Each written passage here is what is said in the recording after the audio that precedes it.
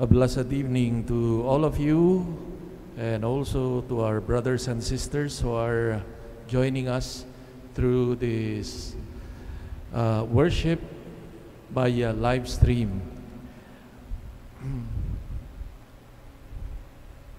I think the most significant words we find and most quoted words of Jesus we find in the gospel today is what repeated very often, and the truth will set you free. Our seminarians here in philosophy, one of the main concerns of philosophy is precisely to train the mind to know the truth. Now, what is the truth? Veritas. No.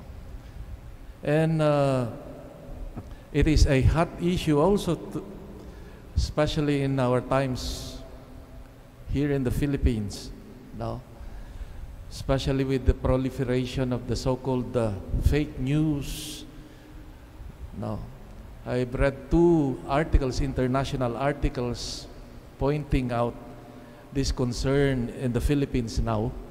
Two international newspapers discussing this concern of the Philippines about the so-called issue of fake news, which is of course a direct contradiction to what is the truth. One of the simplest understanding of truth, if you look at the dictionary, is the agreement of the facts, the statement we make, and the facts that exist there in reality.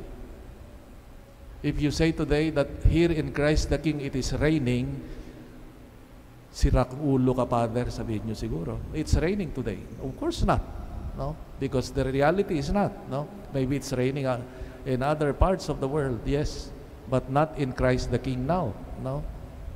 It doesn't agree, my statement doesn't agree with the reality. Mabait yung anak ko,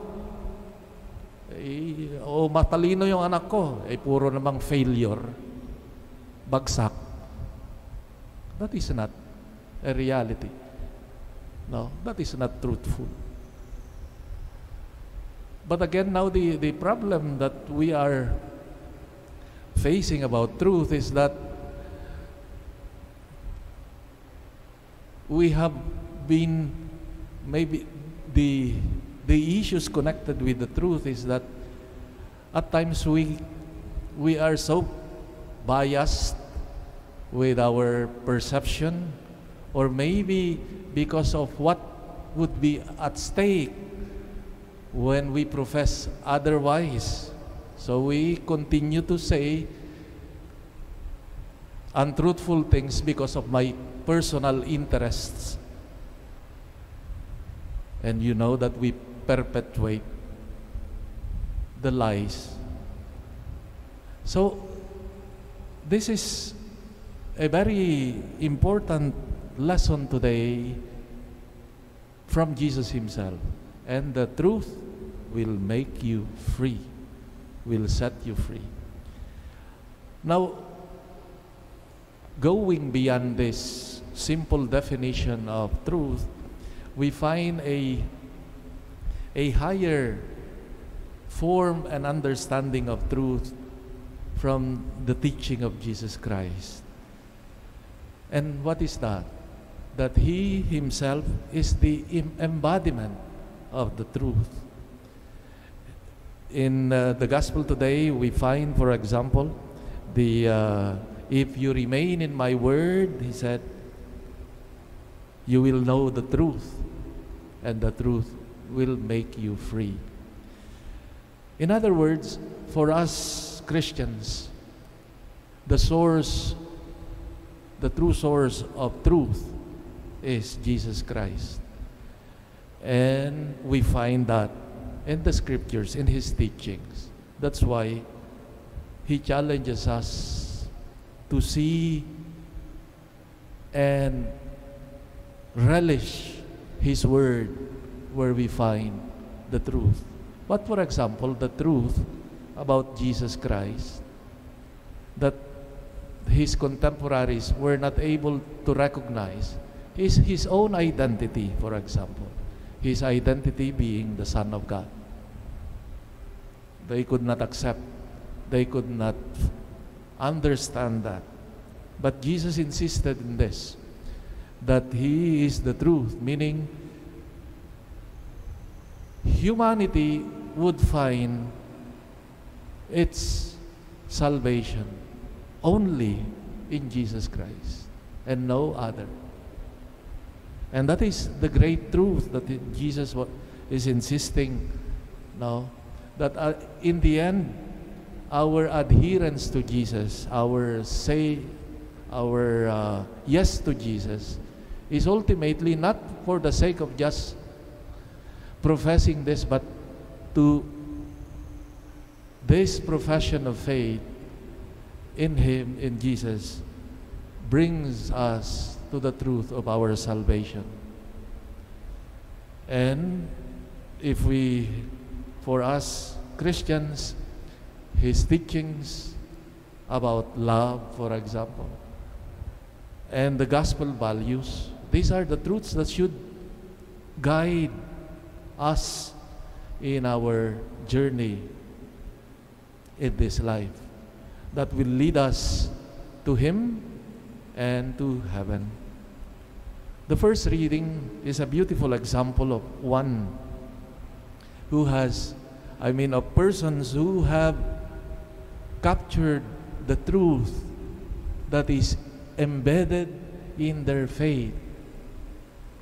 The example of these three young men who stood their ground and not worshiped the false gods because they knew that their God is the true God, and they maintained their position, their profession of faith of worshiping only the God of Israel, even in the face of threat. And indeed, in the end, we know that they were saved because they put their trust in the true God. This is the mystery of freedom in Christian faith. Freedom in Christian faith is precisely allowing God to be our guide, because this God will lead us to true freedom. Now, maybe paradoxical that sometimes we have the idea that freedom is that you are not constrained by anyone or anything. That I can do anything that I like. Unfortunately, many times those who do not have moorings, moral foundations, for example, that would guide them, o yung mga taong walang kinatatakutan, walang kinikilalang authority, unfortunately, they end up being slaves of their own selves, of their own selfishness and evil inclinations. The contrary is true. One who has God and Christ are truly free, as shown in the readings today, in the first reading, beautifully expressed in the first reading. They feared God and they recognized God, and they were truly free. And that is also the gift of Christ. One who adheres to Christ, one who allows Christ to guide us, truly that person is truly free. As I've said, it is paradoxical, but it is the beauty and the joy and the peace that it brings to be on the side of Christ, on the side of the truth, because truly it will make us free. Professing in Christ, our faith in Christ, necessarily leads us, for example, to value what He values, the value of God at the center of our lives, the value of love to God and for others.